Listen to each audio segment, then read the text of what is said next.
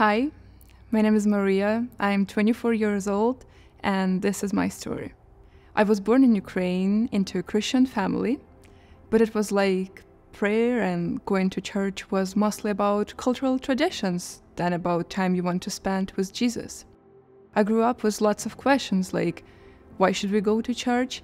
What can God do for me? Why am I doing this?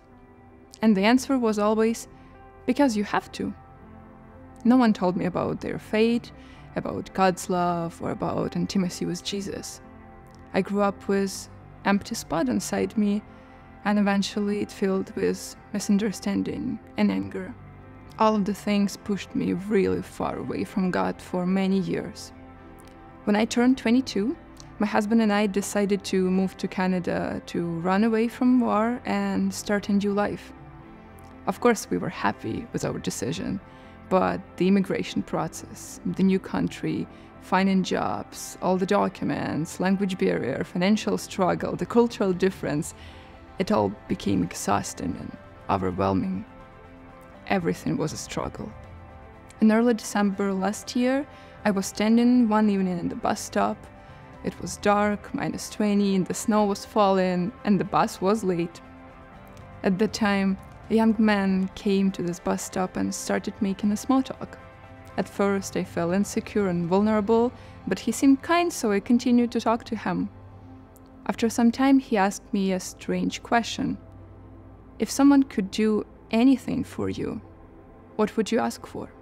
I tried to find pretty words and a smart answer, but eventually I felt compelled to share my heart and struggles of my life.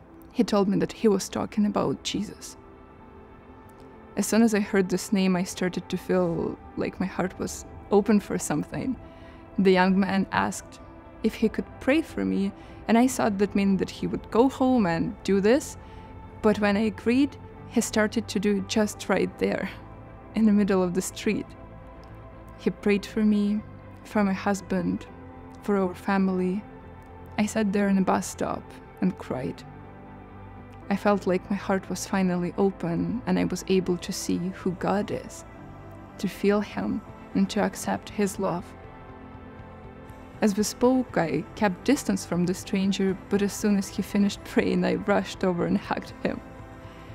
And in the same way, all of these years, I kept my distance from Jesus. But now, I have found Him.